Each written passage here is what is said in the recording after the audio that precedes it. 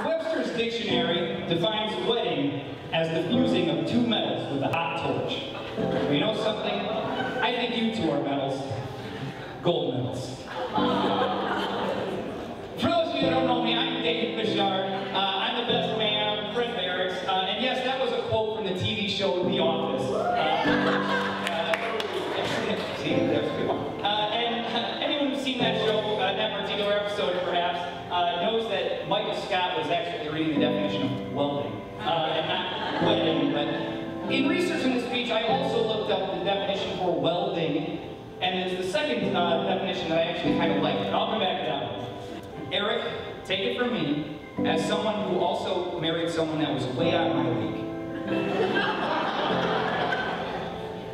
This is the best decision that you have ever made, all right? And I know you know it, and you'll continue to think that every day as you go on from here. And Katie, I know I sort of ruined it first by getting married myself, but you are in my eyes, one of the luckiest people in the world, because you get to do what I always wanted to do. And I was not like that.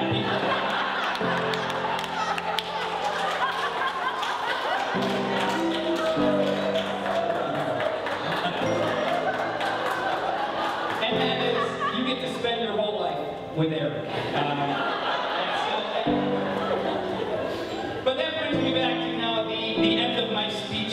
See, that was the third that I just left off. That definition of welding that I mentioned. Seriously, the second definition of welding offered to me by my dictionary.com app is to bring together in complete union, harmony, or agreement. And so that is kind of a definition of what we're here for today, this wedding for Eric and Katie.